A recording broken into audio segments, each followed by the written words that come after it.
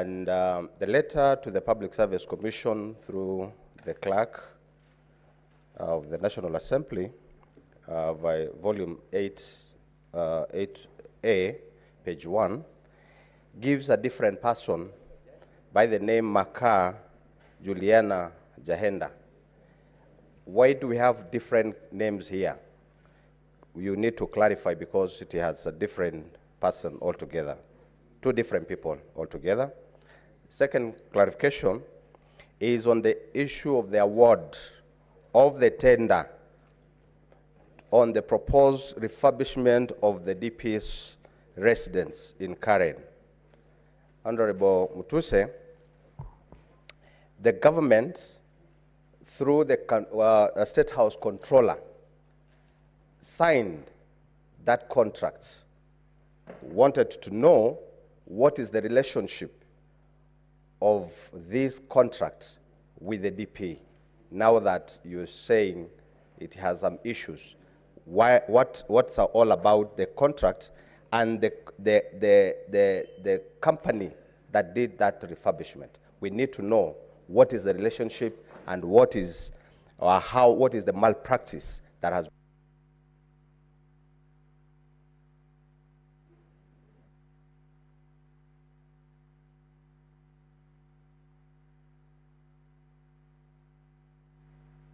Senator Amida Kibwan. Mr. Speaker, sorry, my question was for Dr. Mulwa. Senator Wakili Sige.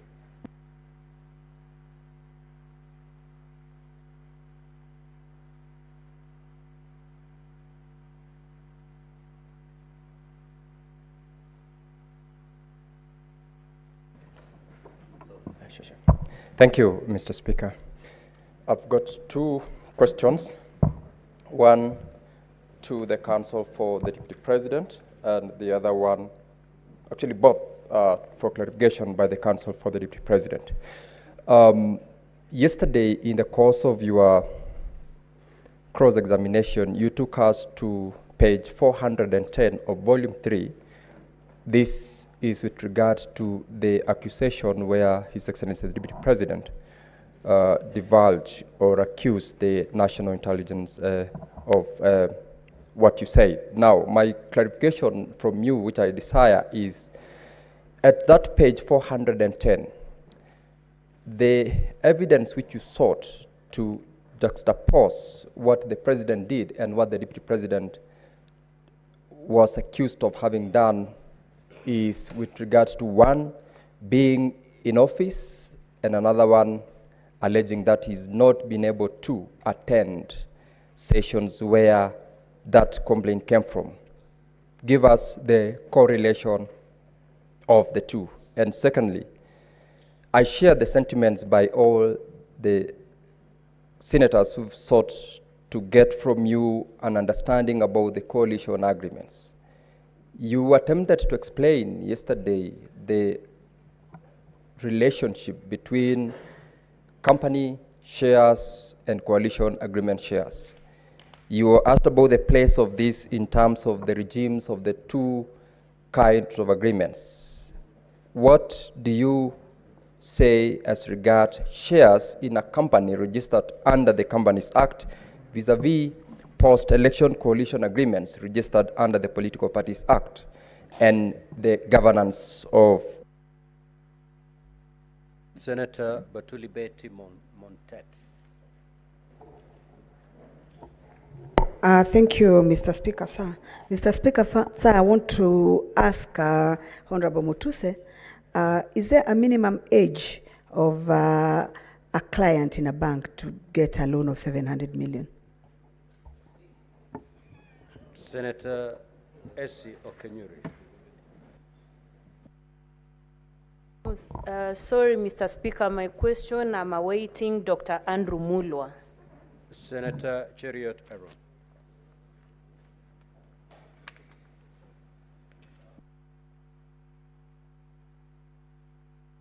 Mike, two quick questions to you, Mutuse. Is there any crime that a Kenyan will have committed if they have 20, 30, or even 40 companies? Because I see you have listed 22 companies here. Is there any crime by just owning these companies you feel that the person you accuse has committed? Second, on this issue of Vipingo Beach, surely, Honorable Mutuse, what is the crime of the sons of the Deputy President being listed as directors? Because I have tried combing through your motion to establish what you consider to be either an illegality or a crime on their part by simply being listed as directors. Lastly, Mr. Speaker, is to the Council for the DP, Wakili Macharia. The clips of the then DP Ruto played by your team, could we read it to mean that it's an admission on your part that you're saying, if it was done then by a sitting Deputy President, please allow the current one to commit the same at this point? And lastly, the 30% allocation to Ford Kenya in the coalition agreement in ANC, how has it been realized? Senator Margaret Kamar. Thank you, Mr. Speaker, for giving me the opportunity. I have one small question for Honorable Mutuse, and that is on the witness,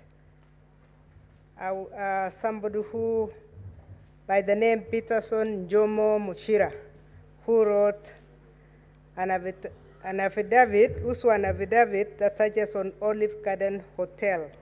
He offered himself to appear and be cross-examined on the content of his affidavit.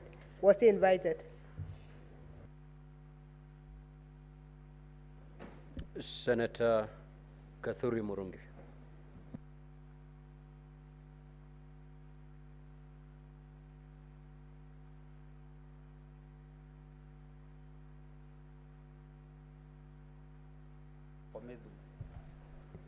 Thank you, Honorable Speaker. Mine are just very strict clarifications. Number one goes to Honorable Mutuse. Honorable Mutuse, in ground 7, you have seen that His Excellency, the Deputy President, has inexplicably amassed a humongous, these are very strong ones, property portfolio estimated at 5.2 billion. So my question is, this is within 2 years. I know for a fact that before an election, any eligible candidate clears himself or herself with the IBC before contesting. Therefore, for comparative analysis, do you have His Excellency the Deputy President's property or worth during the 2022, before the 2022 elections, so that now we can be able, as a jury, can be able to compare and see whether for 2 years, for sure, he has been able to amass this wealth. Number two, there is this property in Meru. Many Meru guys have called me last night asking me whether there is evidence to show that this land is in Meru. The last one is to the councils of the Deputy President. There was a clip which was played here yesterday when the Deputy President made a press conference in Mombasa, immediately after the President did this in Nairobi, 2 different cities. Therefore, I did not get clarity from the councils about this, the question or the clip. So I was really requesting either one of them could be able to expound on that controversy between the 2 pressers in 2 different cities by the principal and the deputy principal of the Republic of Kenya. Thank you. Senator Okoit Omtata.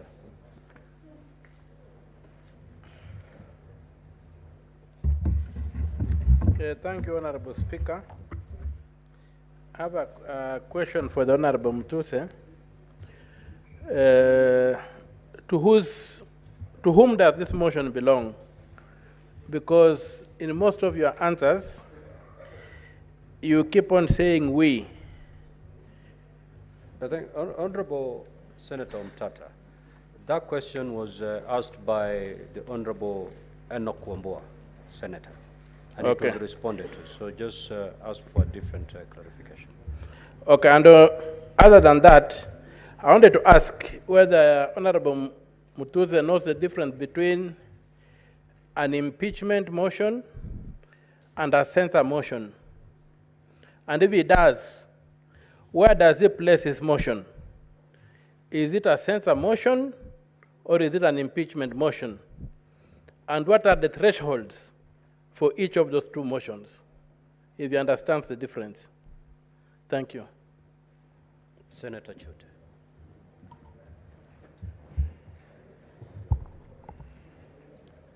Asante sana Mheshimiwa Spika.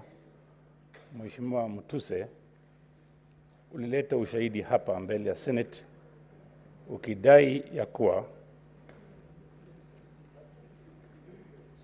Deputy President ako na 5.2 billion. Wewe ni wakili. Na vile unaongea jana unaonekana wakili kwa wakili shupavu. Ulileta ushahidi gani hapa ya kuonyesha valuation ya hii property ya hiyo katika documents yako kuonyesha imefika 5.2 billion. Swali ya pili, ulileta mashtaka 11. Vile unasimama huko leo unaona aibu kidogo kwamba ulilete porojo mingi na mambo mingi kama ukiwa wakili hujafikiria vizuri. Sababu watu wa Marsabit wananiuliza hiyo mtu kweli ni wakili ama ni mtu amekombolewa kutoka huko. Hebu jibu hiyo swali tafadhali. Senator Beth Siengo. Now, honorable senators, we are going to conduct ourselves in decorum. We are not in any way going to demean the witnesses. Ask your question, but stick to the rules of this House. Senator Beth Siengo. Thank you, Mr. Speaker, for giving me this chance. I have two questions. One for Honorable Mutuse. In your presentation, I heard that you touched on the inheritance and property of the late Nderitu Gachagua. Have you reached out to the widow and the children of the late Gachagua to also give you facts? The next question is to the Council for the DP. Yesterday you played a clip of the president speaking in Muranga. What was the purpose of playing that clip? And how does it relate to the saying popularly now used by Kenyans, kufa dereva, kufa makanga? Thank you. Senator Chimera. I would wish to seek clarity on the documents that they tabled yesterday, being the coalition agreement, which basically informed the basis as to which the DP has been talking about shares. I just want to know whether there is any document that secures shares in respect of the region where the DP comes from.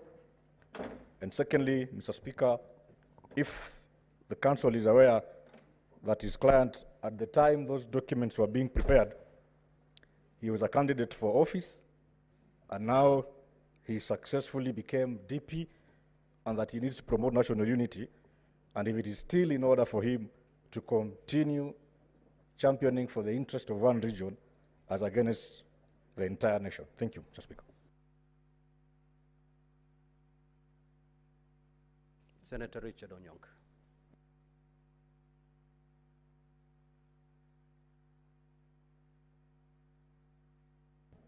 Thank you, Mr. Speaker. My questions are two, and I would like to ask Honorable Mutuse. I hold you highly. I don't think that you're as idiotic as our colleagues will say. I want to ask you, between the time when the Deputy President was a Member of Parliament and the time when he became the Deputy President, were you able to see whether there was a deliberate variation in the amounts of money that he was handling? Did you see whether the money that he was handling as a Member of Parliament, for example, changed then to the money that you brought in, where you're saying that there is some money laundering taking place? Were you able, or are you able to show that distinction in order for you to make your case? The second question I wanted to ask you again on the same issue. When you are trying to find out whether there is money laundering on any transaction, and I know chances are you did not have the technical expertise and maybe an investigative agency to help you, but did you by any chance find out money moving from anywhere, either through His Excellency the Deputy President's private accounts or any money that was being borrowed? Because I know that one property you've mentioned that it was a loan, but all these other properties that you allege that the Deputy President had purchased, did you link that from money coming from some place or money coming from some illicit, like you say?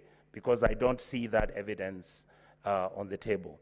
And finally, I want to ask you again, Mr. Speaker, that if you look at the issue of the will of Mr. Gachagua, that is the former governor, did you by any chance get a way to ask either through the wife, the children, whether there was a meeting that took place where they were involved, or whether they were unhappy or happy with the transactions which were taking place? Because there isn't any evidence whatsoever of, for example, the wife complaining or the children complaining. Did you get anything like that which is substantive? Thank you, Mr. Speaker. Senator Mutinda Tabit.